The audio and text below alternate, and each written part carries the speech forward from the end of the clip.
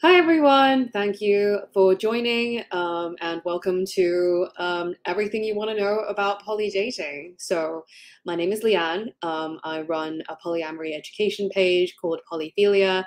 My handle's down here.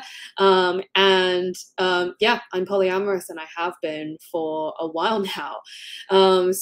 Yeah, if you have any questions for me about polyamorous dating, and how it's different from monogamous dating, in terms of like logistics and stuff like that, then just pop them in the comments and, I will pick some to answer.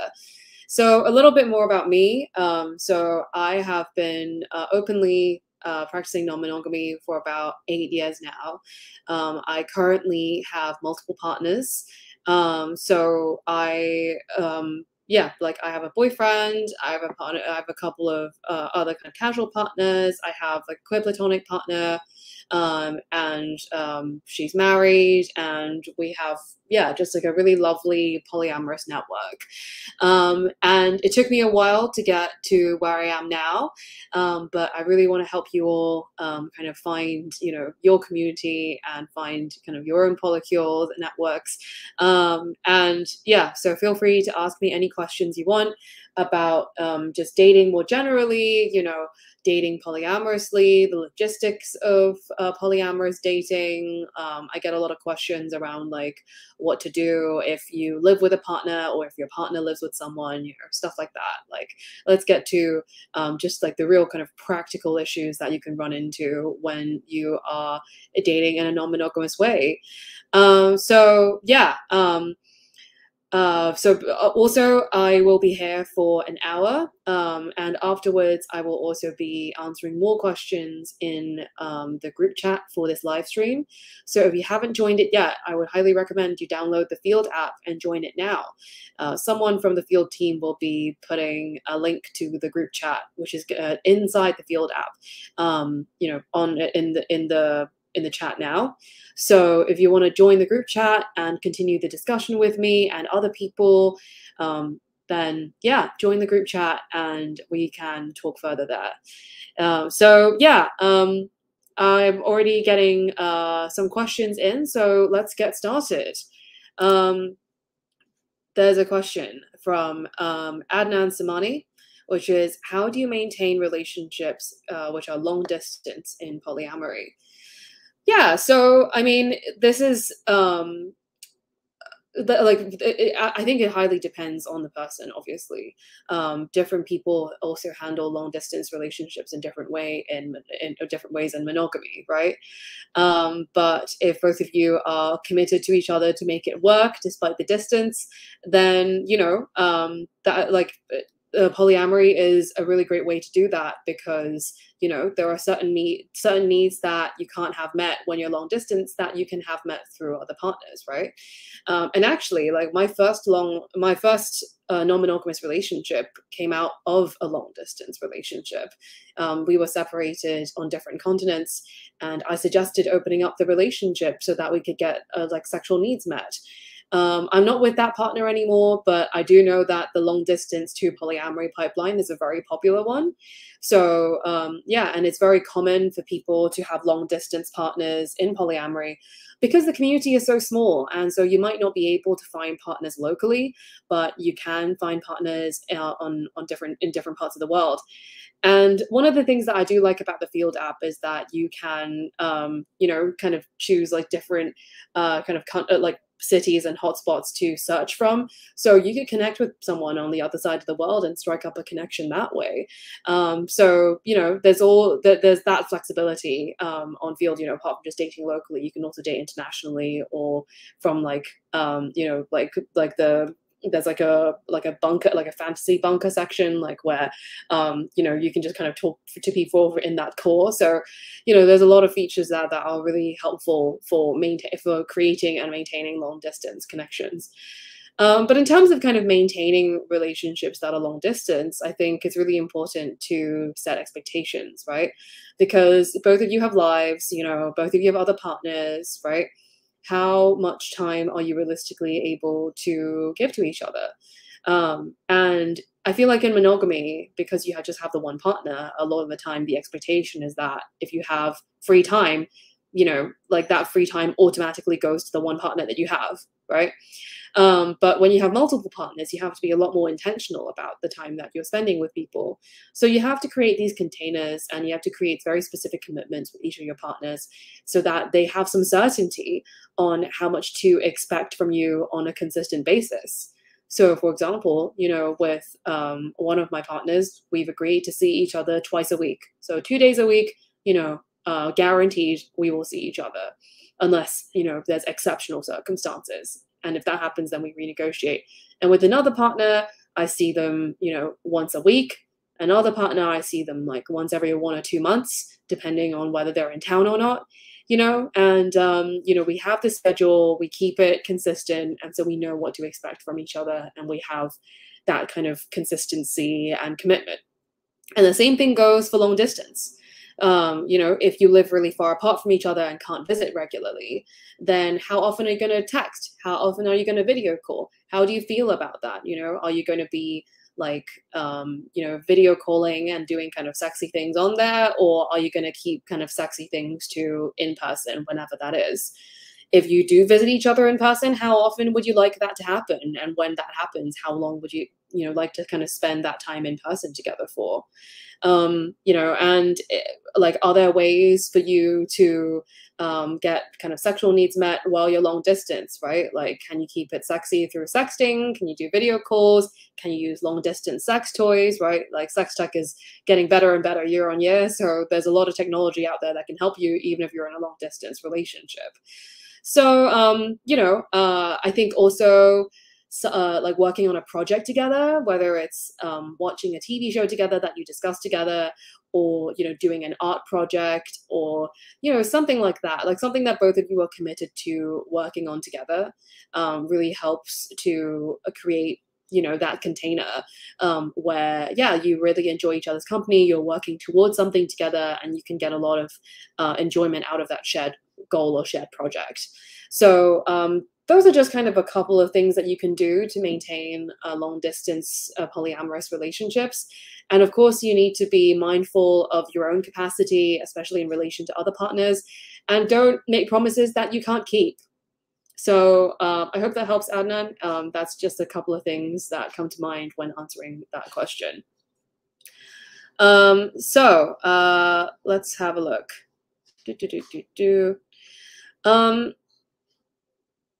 So Finn Richardson asks, what are your opinions on a poly person dating non-poly people, i.e. casually, with someone who considers themselves monogamous, but understands a casual relationship is not leading towards monogamy?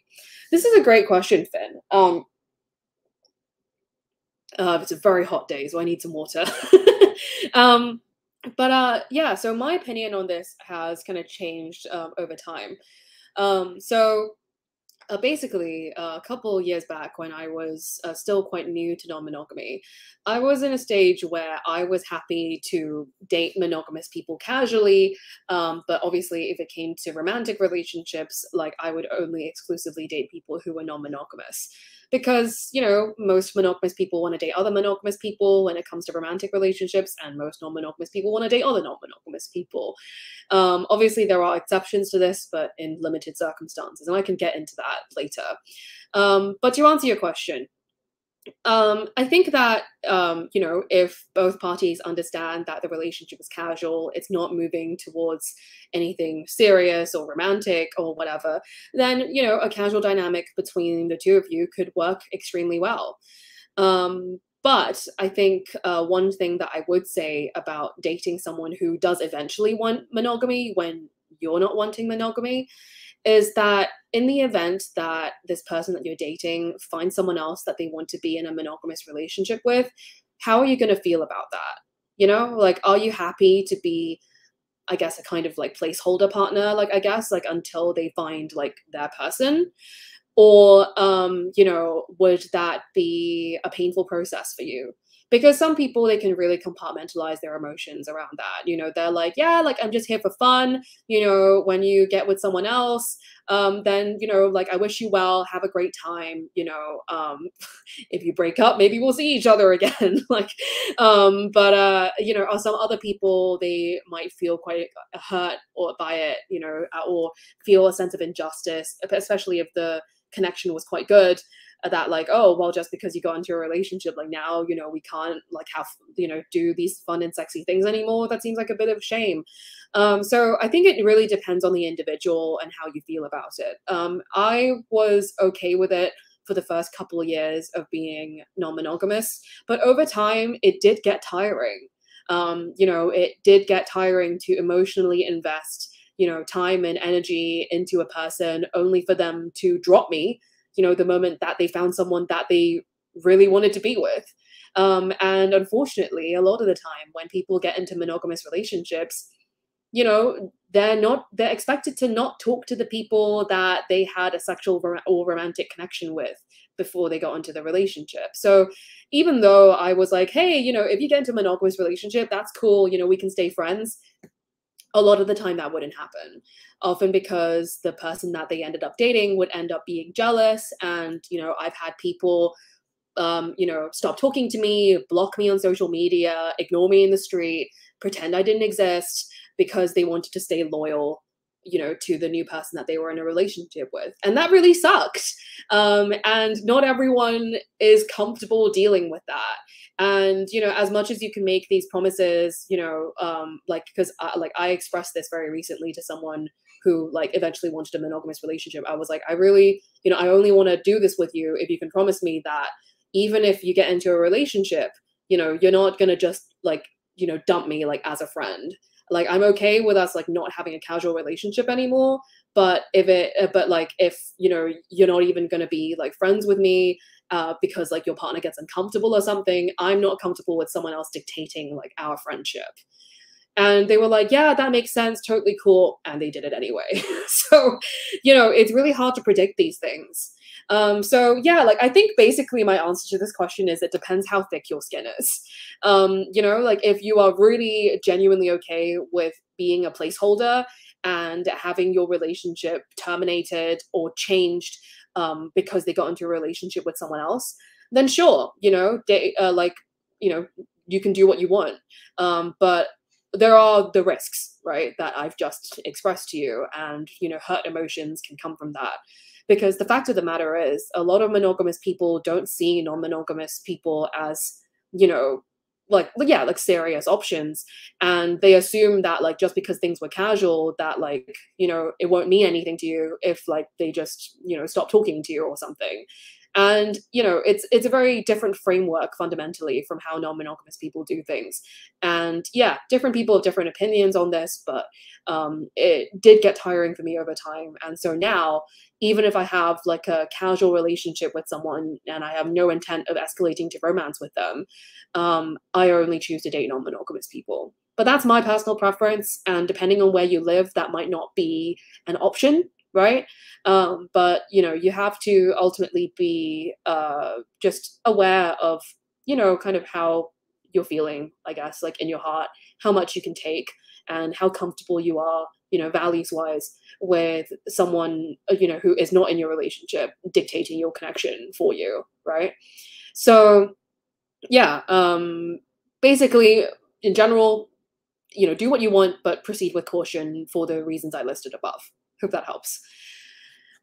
So related to that question, Anthony Shelton asks, how do you suggest a non-monogamous person navigate dating and falling for someone monogamous? So we're going into like romantic territory here, whereas the previous question was specifically about what's your opinion on dating monogamous people casually, right? Whereas this question is more about like, yeah, romance. So like I said, most monogamous people want to date other monogamous people. Most non-monogamous people want to date other non-monogamous people. There are a very limited number of circumstances where a relationship between a monogamous and a non-monogamous person can work. Those are called monopoly relationships, and they are quite rare. because as you can imagine, right, like yeah, like, you know, it's a very different value system, and a lot of people really struggle to kind of reconcile, you know, like their values being so different from their partners. Yeah, like I said, most monogamous people want a monogamous partner.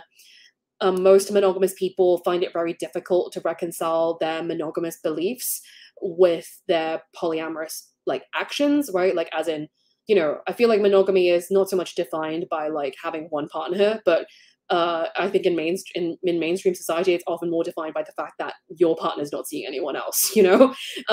And so, you know, like a lot of monogamous people, you know, and I know this because loads of people have told me this. Loads of monogamous people like love the idea of having multiple partners, but they don't do it because they don't like the idea of their partners having other partners, right? So it's not about their own kind of choice to date one person. It's about like whatever their partner's doing. So if a monogamous person dates a polyamorous person, they're doing the hardest bit of polyamory, which is seeing their partner dating other people, while they themselves are not dating anyone. So it's kind of like, you know, just doing relationships on like a major hard mode. I think as well, because of the way that we are kind of socialized to think that love is sacrifice, and that, you know, we need to like compromise for people's happiness and stuff like that. Some people take that too far and end up giving up their own desires and needs in the process of pleasing their partner. So unfortunately, I do find that you know, a lot of, not all, but a lot of monogamous people who are dating polyamorous people and non-monogamous people are not doing so because they genuinely feel that a polyamorous dynamic benefits them in some way, but because they're afraid of losing their partner, and they give up their personal happiness and boundaries to maintain the relationship.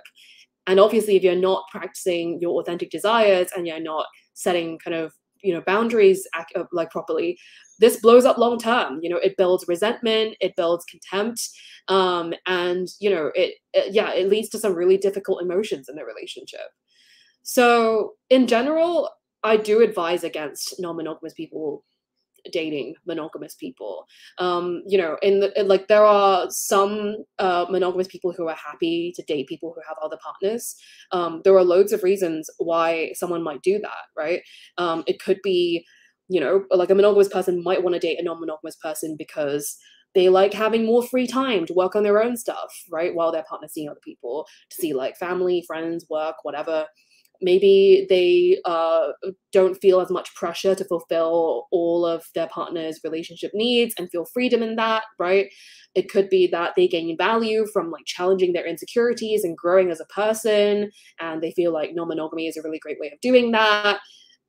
You know, it could be a bunch of other things, but it must be about them, right? It's got to be about them and their own motivation to be in a non-monogamous relationship, despite, you know, practicing monogamy themselves.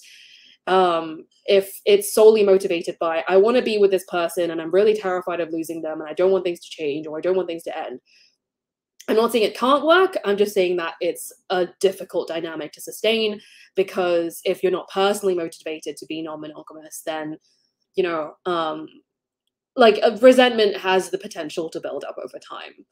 So if you find yourself in a situation where you're falling for someone monogamous and that monogamous person is, you know, genuinely wants monogamy, right? Like that is their authentic desire, that is their dream relationship.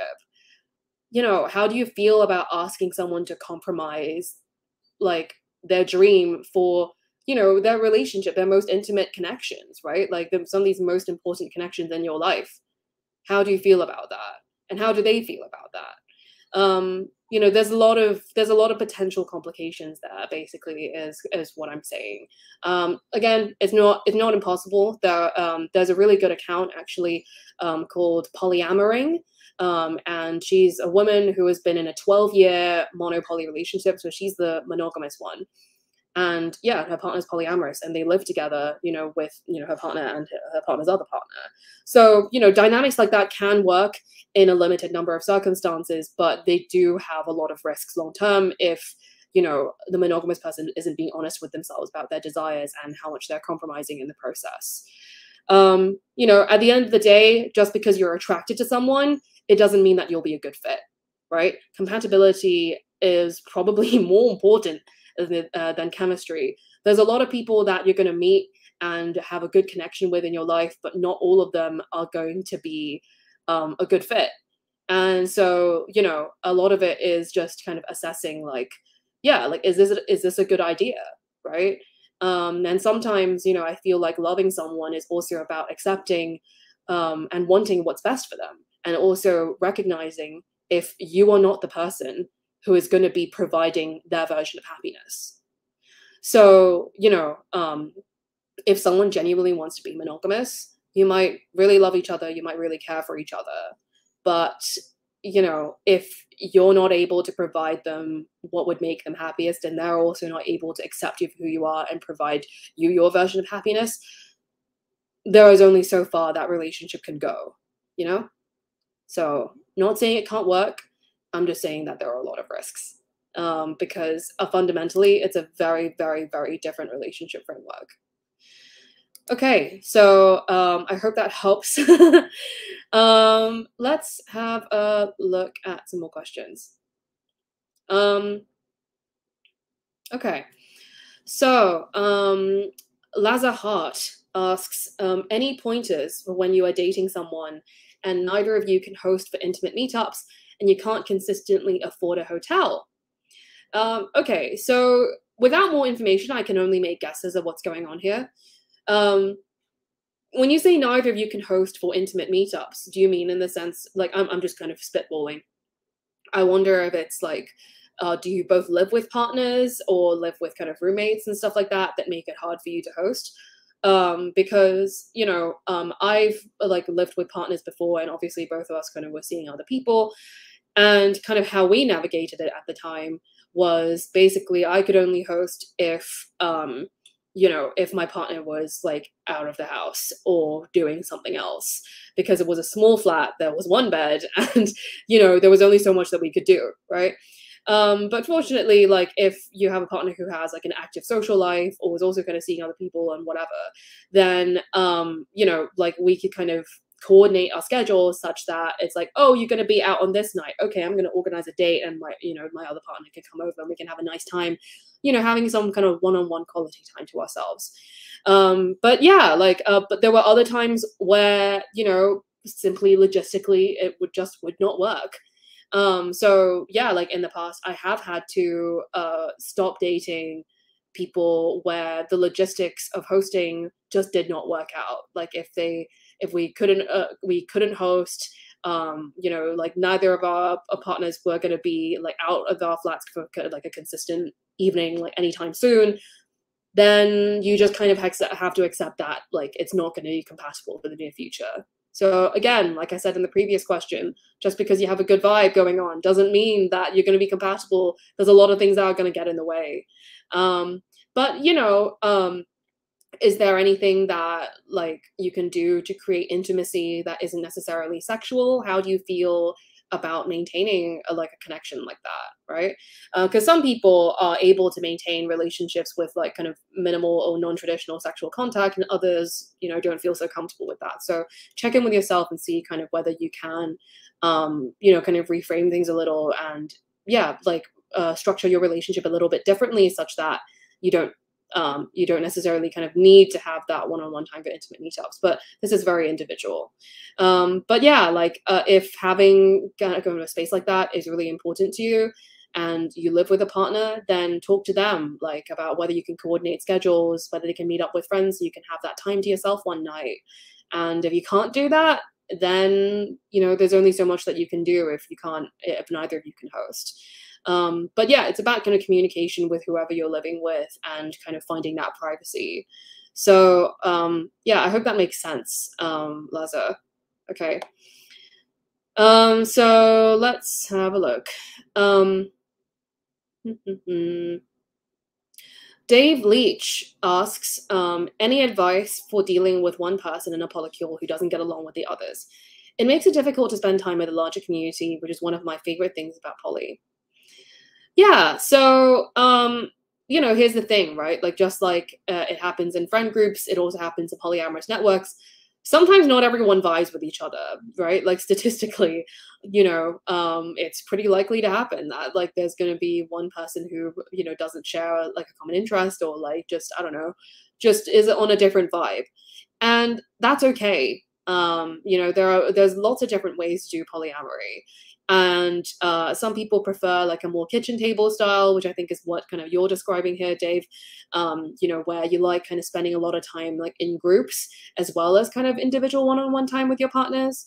And other people prefer to keep the relationship separate, to keep things quite parallel. Obviously, the partners will know about each other's existence, but there isn't necessarily an expectation for everyone to hang out and be besties.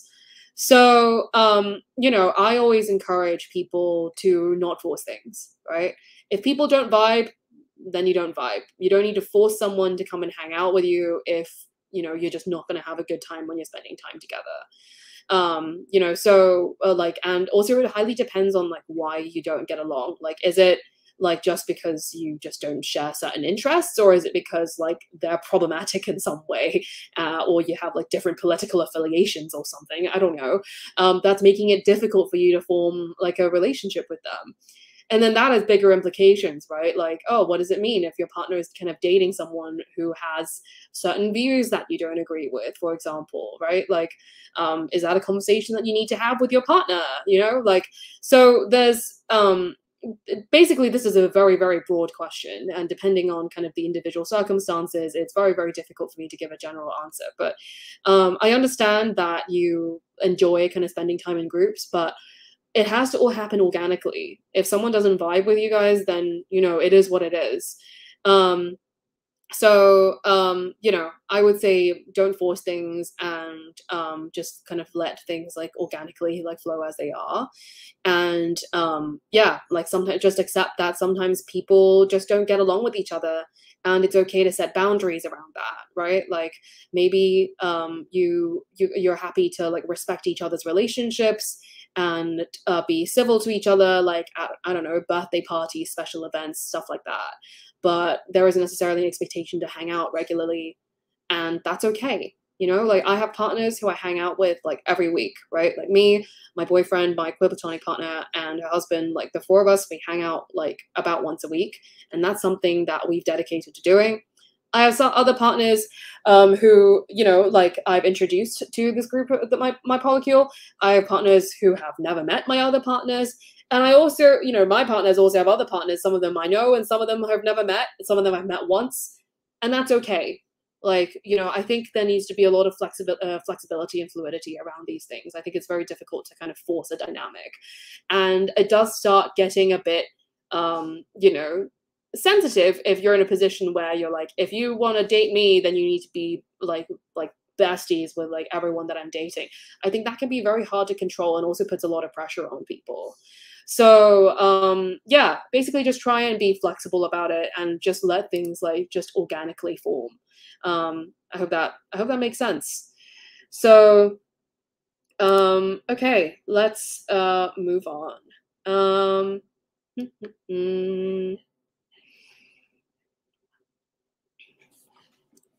Okay, so I'm just noticing as well that we're coming to the halfway point. And so just a friendly reminder that I'm only here for an hour. So I've got like just over half an hour to go. And after that, I will be jumping on the Field app, and joining the group chat to, continue the discussion. So if you want to ask me more questions, and if you want to talk to some other people about non-monogamy, and just, connect with some other people in the group chat, then the group chat link is in the chat. So I'm already on there, and you can join me and a bunch of other lovely people as well. So I'm going to be answering questions for another half hour, and then I'll see you for another hour in the group chat. And after that, I'll be getting on with the rest of my evening. Okay, let's get on with some more questions. Let's have a look.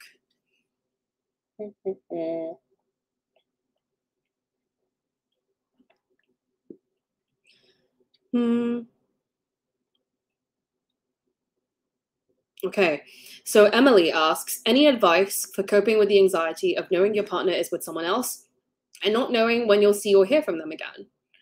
So It really depends on why you're experiencing this anxiety. So, if like, are you worried that you won't see and hear from them again in the sense that you're worried about their safety? Or are you worried about not knowing when you'll see and hear from them again because, like, you know, like if they don't hear from them, you feel that it means they don't care about you or that they've forgotten about you or something along those lines. So, as with anything, like if you're feeling some type of emotion, I really encourage you to dig deep into like what you're worried about happening. Is it like, oh, I'm really worried that like they've been kidnapped or something somewhere and I need just to know where they are and that they're safe? Or is it like, I really need reassurance that they still love me, even though they're spending this time with this other person? Or it could be, I need to know whether I'm going to be putting the kids to bed alone or whether they're going to be home by a certain time. And if they can let me know so I can plan the rest of my evening, right? Could be so many different reasons you could be experiencing this anxiety. So I'm just kind of spitballing here about all the possible reasons it could be, which might not be applicable to your individual situation. But I said all of that to show you, like, yeah, you need to dig deep into like your specific anxiety, right? Like, why are you worried about this? And then from there, you can make requests to specific things, right? If you're worried about your partner's safety, then it's like, okay, can you let me know if you change locations? So, or like check in with me every, I don't know, couple of hours or whatever. Or let me know before midnight if you're going to be home, or, whatever it is that you need to know that they're safe. Or if you need it, you need kind of some more information for like logistical reasons, right? Like if you've got like a routine before bed or something like that, then you can ask that, right? Like it's like, okay, I want to start winding down at around like, I don't know, 10 p.m. Like, will you be home by X time? So then we can, wind down together, or will I just kind of do that alone, right? Let me know so I can plan my evening. Like there's a lot of different conversations that like you can have with your partner to accommodate this. I have an article on the Field blog. If the person not from Field could please put this in the chat. So it's an article called my partner is on a date, help, which I wrote a while back. And basically the article covers what to do before, during, and after your partner is on a date. So if you want kind of more specific advice on the conversations that you can have before, during, and after, if you're experiencing a lot of anxiety about your partner going on a date, that article is probably going to be super relevant to you. If the person on Field could please find that article, my partner is on a date, help, and put it in the chat. That would be really, really helpful to Emily right here. I'll let them do that. Thank you. Okay. So, but yeah, it's normal to experience this anxiety, right? Like it happens, and I think a lot of there's this misconception that if you're doing non-monogamy, you need to be like perfect at it from the get-go, and if you're feeling negative emotions, that means you're not cut out for it or whatever. Not true. There's lots of, thank you for putting the article. There's lots of different ways you can handle jealousy, and it can be caused by like any number of reasons. There's nothing wrong with you for experiencing negative emotions. It's more about what you do with those emotions and what you learn from them for next time. Okay. So let's move on. We're doing good for time. Let's have a look.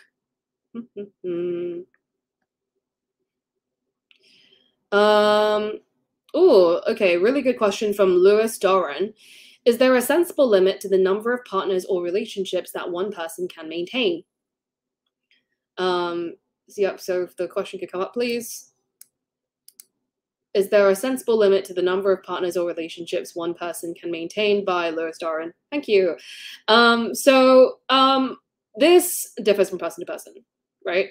At the end of the day, we all have 24 hours and, 7 days in a week, and we all spend them in different ways, right? Depending on like what, commitments you have, like, right? Do you work a 9 to 5? Do you like run your own business?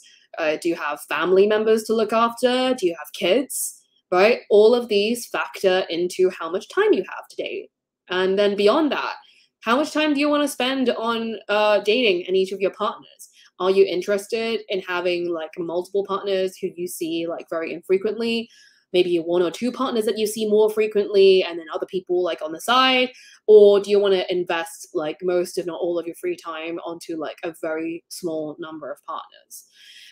So, I would say in general, from what I've seen in my experience, the vast majority of polyamorous people that I know have maybe 2 or 3 like serious partnerships maximum. Like, and by serious, I mean like, like high investment romantic connections. Like you see them very frequently. Like you might be building towards a future with these people, etc. 2 or 3 is kind of what I've seen. And then kind of beyond that, they might have some casual connections, some long distance connections, like some friends, like whatever, like,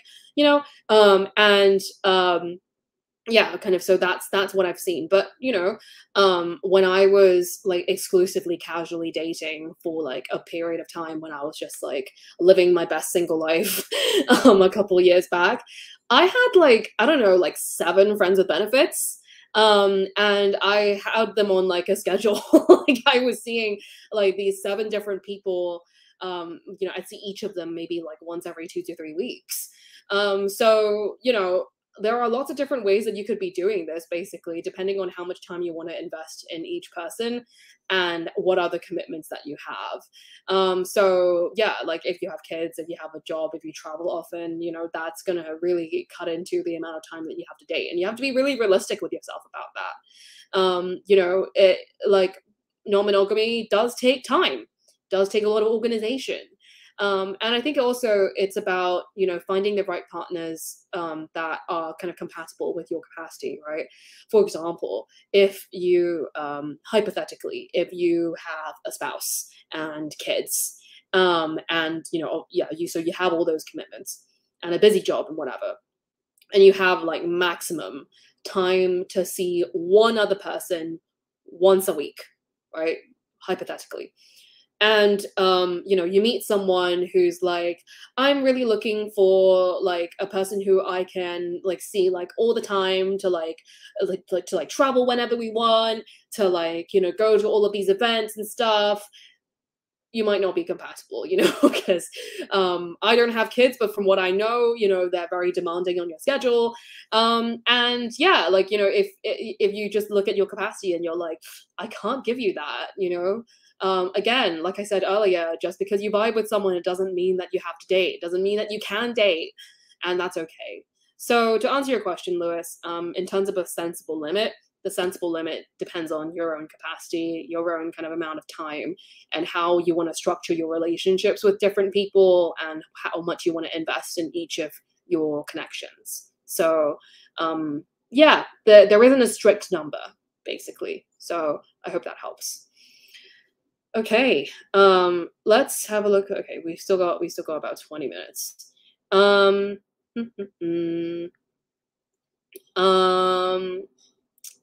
Okay, so actually, I want to expand on what I said earlier about jealousy. So I'm going to move up and go to a question that was actually asked quite early on, from Katie Ford, which is, do you ever feel jealousy, and how do you deal with those emotions? So yeah, Katie Ford. So yes. So like I said earlier, there's a misconception that like that non-monogamous people like don't or shouldn't experience jealousy. Not the case, and I think that's a very harmful narrative. Jealousy and like not experiencing it or whatever is not a prerequisite to practicing non-monogamy. There are plenty of non-monogamous people I know who experience a lot of jealousy, but they just know how to deal with it. And I've also met a lot of monogamous people who don't experience that much jealousy at all. So, obviously, if you experience less jealousy, you're probably going to have an easier time of non-monogamy. But it's not, it doesn't mean that the door is closed to you, right? Like if you experience a lot of triggers and stuff. Okay, so yeah. Yes, to the first part of the question, do I feel jealousy? And how do I deal with those emotions? Depends on the circumstances, right? Because jealousy can come from like a wide variety of sources. I try to kind of separate it out into internal causes and external causes. So what I mean by that is internal causes would be stuff like your insecurities, your trauma, your triggers. So, for example, if you have a fear of abandonment, and every time your partner goes on a date, you think that this means that they're going to leave you, and you're really anxious, and you fantasize about like them like telling you that you're not good enough and stuff, then that's your own stuff that you probably need to interrogate and work on, right? And where does that come from? Who made you feel that way? Was it your caregivers? Was it a friend? Was it an ex-partner? Right? There's a lot of stuff that you can do the work to process. And then there's external causes, like, is there a need that's not being met? For example, if you used to spend, I don't know, 3 days a week with your partner, and then they started dating someone new, and now you barely see them once a month, obviously you would feel some type of upset about that, right? Like I think most people would feel quite hurt by that if they were like, oh, well, now you're seeing this new person, this shiny new thing, and now you're not committing to like our regular meetups anymore, and I feel really upset about that. What does this mean? Then it'd be like, yeah, like I have a need for quality time. I have a need for consistency. Is that not being met? Have a conversation with your partner. So that's what I mean by external causes. So yeah, like it could be something to do with yourself. It could be something to do with your relationship, or it could even be something to do with your partner. If you're feeling jealous and your partner is just kind of like, you're not good enough. Like, why are you bothering me with all of these complicated emotions? You're being so emotional. You're being so dramatic, and really just invalidating you at every step of the way. That's not a fun time. So sometimes it's also about like the person that you're with and how supportive they are and how much they listen to you and kind of what's going on with you, and try and get to the bottom of what's going on. So yeah, in terms of how to deal with those emotions, there's a bunch of different ways that you could go about it. Part of it is, looking inside yourself and figuring out what's going on. And part of it is looking around at your environment, like what's changed very recently. What needs do you have that you would like to have met? What conversations can you have with your partner? What can you request from them? Are you compatible? Can your partner realistically meet your needs? Can they give you what you need? Right? Or, might this relationship have to change or end in order for you to feel more comfortable? So, jealousy can be caused by so much stuff. And so that's why I think it's a really important tool to learn from, rather than something to run away from and pretend that you're not feeling. Because if you feel a lot of shame and guilt around jealousy, and you just feel bad around feeling bad, that's not really going to help you at all, because you just end up being in an emotional spiral and not really getting to the root of the issue. So I hope that helps. Okay, let's look through questions again. There's a question here from oh wait, hold on, I lost track. Oh, there we go. Here's a question from Adam Flynn Emery, which was asked earlier on in the stream. And he asks, or they ask, is there such a thing as a primary partnership, or should polyamory be equal emotional or sexual attention across the board? So I think the first thing to put out there is that there are no shoulds to polyamory. As long as everyone is enthusiastically consenting and no one's getting hurt, you can do whatever the hell you want. It's a choose your own adventure. So is there such a thing as a primary partnership? Sure, if a primary partnership is something that you want in your relationship, but doesn't have to be.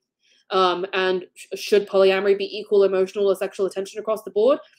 It can be in some relationships, but it doesn't have to be.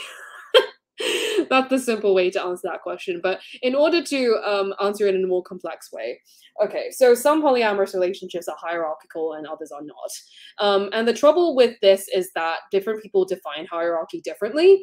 So some people just define hierarchy in the sense of, oh, we're married, oh, we live together, oh, we have kids, and therefore they take priority in terms of like those realms.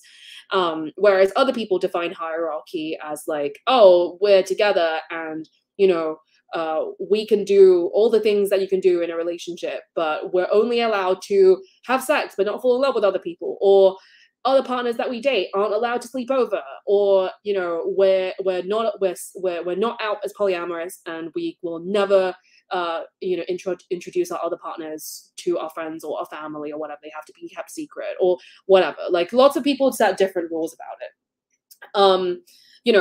I personally don't really subscribe to like a hierarchical model. Like I prefer for my relationships to like take the course that, I want them to take without like external influence from someone who isn't in that relationship. I don't love having one partner try and dictate what I can and can't do with my other partners. But some people want to do that, and some people also consent to that.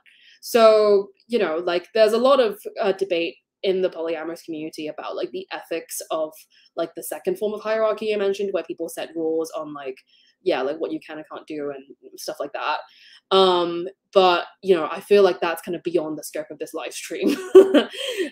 So yeah, like there is such a thing as primary partnership in some relationships. I think, if you run into someone who does have like a primary partner, you might want to ask them what that means to them and like what expectations they have in their relationship and what expectations they have of like other connections. Is there anything that's off limits to you or like whatever? And get a better idea of like the place that you can have in their life, right? Because for some people it's like, oh, we're like, we have kids, obviously I have responsibility to my kids, which is fair enough. And other people might be like, oh, like we have kids, and because of that, like if my spouse doesn't like someone that I'm dating, they get to decide to force me to break up with them. And then you in that position would be like, do I want to be with someone who is happy consenting to someone else like breaking up our relationship at any time? That's your individual decision. So as to kind of your second question, it was like, should polyamory be equal emotional sexual attention across the board? Not necessarily, because not everyone wants that.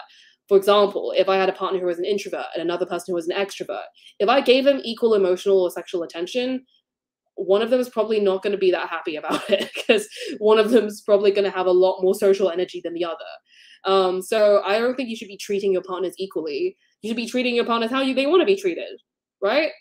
Just like with your friends. So yeah, like it's okay to have different relationships with different people. I think it's just about having those conversations with them about like what they need from you specifically. If one of them's like, hey, I have loads of time, I want to spend like lots of time with you, and another person is like, oh, I only have time for like, one date every 2 weeks or whatever, then obviously you're going to respect that and be, and act differently in those relationships, right? Again, it's all about communication. So back to my earlier point, there are no shoulds in polyamory. You just need to negotiate, and you need to be aware of the risks that you're taking on or that you're making other people take on, and be aware of the power dynamics involved when it comes to navigating these complex dynamics. So yeah, I hope that makes sense. Okay, I'm looking at the time. We've got about 13 minutes left of this stream. Friendly reminder once again that I will be answering more questions in the group chat. So if you want to join me and other people, then please join the group chat for this live stream, and the link to that will be in the live chat. So that it's on the Field app, and there are a bunch of people who are already on there. So yeah, we can continue the discussion there. Okay, let's have a look and see if there are more questions. Okay,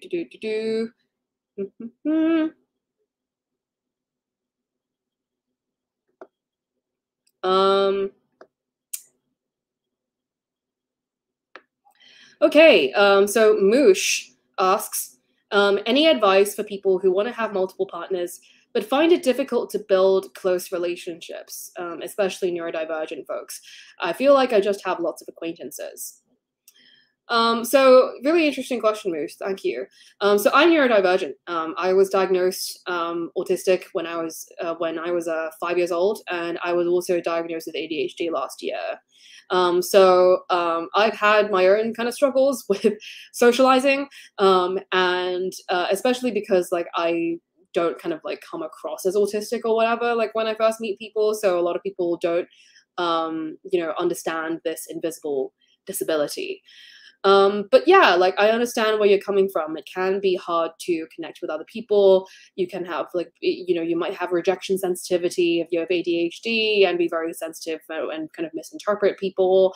You might miss social cues if you're autistic, right? There's a lot of different barriers that neurodivergent folks have to finding, to like finding connections and connecting with each other. What has really helped me though, is honestly finding other neurodivergent people. And the really nice thing about the non-monogamous community is that there are a ton of neurodivergent people in the non-monogamous community. Like this, there isn't that much research out on this yet, but there is a huge link between neurodivergence and polyamory, particularly ADHD and polyamory. So like I think that oftentimes it's not that we're so much kind of struggling with social interaction, is that we operate socially in a different way. And once you're interacting with other neurodivergent folks, you'll find that you're on the same wavelength. Then oftentimes you can understand each other a lot better than you think. So, like if you're having trouble like building close relationships with people, perhaps it's just you're not on the same wavelength with them. I would really kind of like get to the heart of like, why you like what does like a close relationship look like to you, right? Like what are you looking for? And what would have and where are you now and where would you like things to be? And what would have to change in order to like, get to the place where you want to be, right? Is social anxiety holding you back? Is it like, rejection sensitivity? Is it like, maybe you're meeting people who like to go out a lot to clubs and stuff and you don't like clubbing, so you don't share that interest because you get overwhelmed? Like, I don't know, I'm spitballing. Like it could be a bunch of different things that are holding you back from finding the connections that you want. But also, sometimes it could just be you're looking in the wrong places. And dating is a it's a fun, complex world, right? Like you'll meet a lot of people that you might not end up vibing with, and it's a bit of a lottery. And that's kind of what makes it fun sometimes. But yeah, like if you find yourself in a position where you're not really kind of progressing in the way that you want with the people around you, then maybe it's something like that you're doing that's holding you back, or maybe that's just kind of where that person is comfortable being like with you. Maybe that's a dynamic that feels best to them, and escalating it further would not feel natural. Like I think one of the hardest lessons well, not one of the hardest, but one of the many hard lessons I had to learn about socializing is that spending more time with someone doesn't necessarily guarantee that you'll get closer. Like sometimes you can spend loads of time with someone and you'll still be at the same closest level just because of the way that you vibe. And sometimes you can meet someone and not spend that much time together, but connect like instantly. So it doesn't really correlate. It's not like I had to learn, it's not like a video game where if you spend X amount of time with them, then you level up your friendship. Unfortunately, it doesn't work that way. I'm too embarrassed to admit how long ago I discovered this. So, I hope that helps, Moosh. And I hope that there are lots of other kind of ADHD people popping up in the chat now being like, hey, me too. So you're in great company.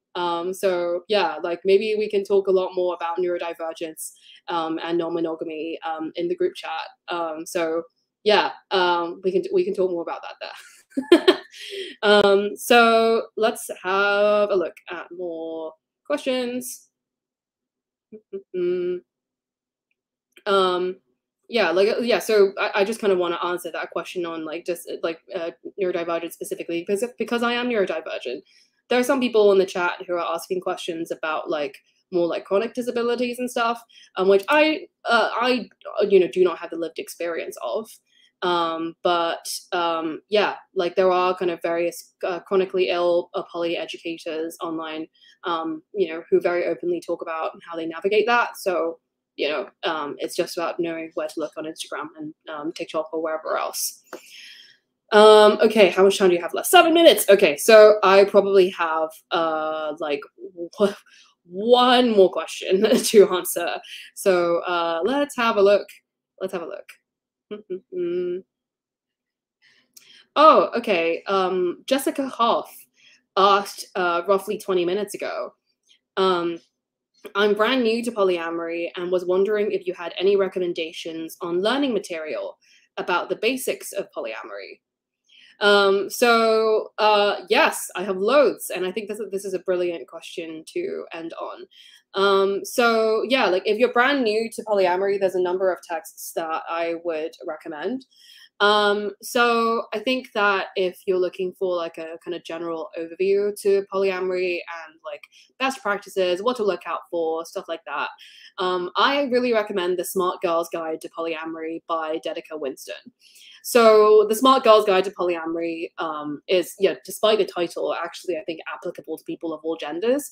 And I think that honestly, people who are not women who read that book will learn a lot about the specific kind of struggles that some women like go through, you know, in the non-monogamous community in terms of like, yeah, looking out for yourself and stuff like that. So I think it's a really, really good book for everyone to read, if I'll be honest.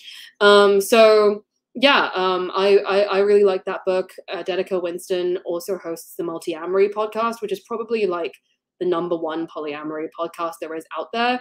They have like 1,000 episodes or something crazy, and they've covered a lot of material in their early episodes. So you know, have a look through that, and you know, listen to the stuff that you feel will help you. Another book that is often recommended in the non-monogamous community is Polysecure by Jessica Fern. So Polysecure is a really good book for attachment and non-monogamy. So it's written by a therapist, and it basically talks about attachment theory. So, you know, you might have heard like anxious attachment, avoidant attachment, disorganized attachment, you know, very trendy terms on the internet right now, and how that relates in a non-monogamous framework. There are some really, really helpful tips in there, really, really helpful way of framing kind of thinking and like dealing with being in a non-monogamous relationship depending on the attachment style that you experience. So yeah, like people, you know, relationships bring up a lot of attachment wounds, and so getting to know yourself and what your attachment style is, or you know, even what attachment style shows up with different partners, because that can be different, will be really helpful for kind of navigating your non-monogamy. And as far as I know, Jessica Fern just released a new book called Polywise to follow up with Polysecure, which I have not read yet, but I did enjoy Polysecure, so Polywise is probably also a good book. Another book I recommend is The Jealousy Workbook by Kathy Labriola. Kathy Labriola has written a number of really good polyamory books. She's written Love and Abundance, which is a more general polyamory 101. She's written the Polyamory Breakup Book, which is specifically about polyamorous breakups. And I think most recently, she published Polyamorous Elders, which is about what polyamory looks like when you're 65 years old or above. Really, really interesting texts. But The Jealousy Workbook is probably her most famous book. And it is what it says on the tin, right? Like, it is a workbook for you to deal with your jealousy. And there are lots of helpful exercises and things to fill in and check boxes and things like that. And a lot of helpful tools for you to process, like both in the moment when you're having a jealousy attack, as well as just like in terms of just ongoing personal work. And I actually narrated the audiobook version of The Jealousy Workbook. So if you look on audible.com and you search The Jealousy Workbook, you will find me on there. I'm the narrator. So if you like my voice, you can listen to it on there. I also narrated Love and Abundance, and some other books. But yeah, cheeky plug. I'm just gonna put in there. How much time do I have? Okay. I also highly recommend the Anxious Person's Guide to Non-Monogamy by Lola Phoenix, which came out, I think, either this year or last year. I can't remember, but very recently. The Anxious Person's Guide to Non-Monogamy by Lola Phoenix is a really, really great text. It's quite short, but it's like jam-packed full of like just really insightful gems about hierarchy and emotions and you know, just polyamory logistics and stuff, and also just, yeah, as it says on the tin, if you feel a lot of anxiety, it tells you how to deal with that, and you know, processing your emotions and stuff. So Lola Phoenix is autistic like myself. They're also agender. And so, yeah, like to provide like a queer kind of neurodivergent perspective on polyamory, I think is really, really valuable. So I would recommend kind of checking that book out, as well as their podcast, Non-Monogamy Help, which is where Lola just gives, just does an advice podcast with some reflective questions and stuff like that. So that's an overview. So yeah, I hope that helps, Jessica. Unfortunately, that's all the time we have for the live stream. But as I said, you can join me in the group chat that I'll be hopping on to immediately after this for the next hour. And if you want to, learn more about non-monogamy in general, you can find me online. If you can remove my question sticker here, you'll be able to see my Instagram handle. There we go. Thank you very much. So that's my Instagram handle, but I'm also on the same handle on multiple social media platforms. So like Facebook, TikTok, Twitter, or X, or whatever you call it now. I'm on Patreon as well, where I post a lot of bonus content. And finally, I offer peer support. So if you need someone to talk to, or you don't have any kind of like non-monogamous people in your area who you kind of want to like just share about your struggles with, and you want to talk to someone who gets it, you can talk to me. So you can book some time with me for a peer support session. So I am not a therapist. I am a therapist in training, due to qualify sometime in the next couple of years. But in the meantime, like I like talking to people as a peer, as a knowledgeable friend, equal, whatever, and that's a service that I offer. I also work with couples and groups, and I've worked with people from 30 plus countries around the world. So yeah, this is where I leave you for now anyway. Those of you joining me in the group chat, I will see you there. And thank you again for joining this live stream. I will be speaking again later this month on dating couples, so make sure to keep your notifications on, and I will see you there. Thank you so much again. See ya.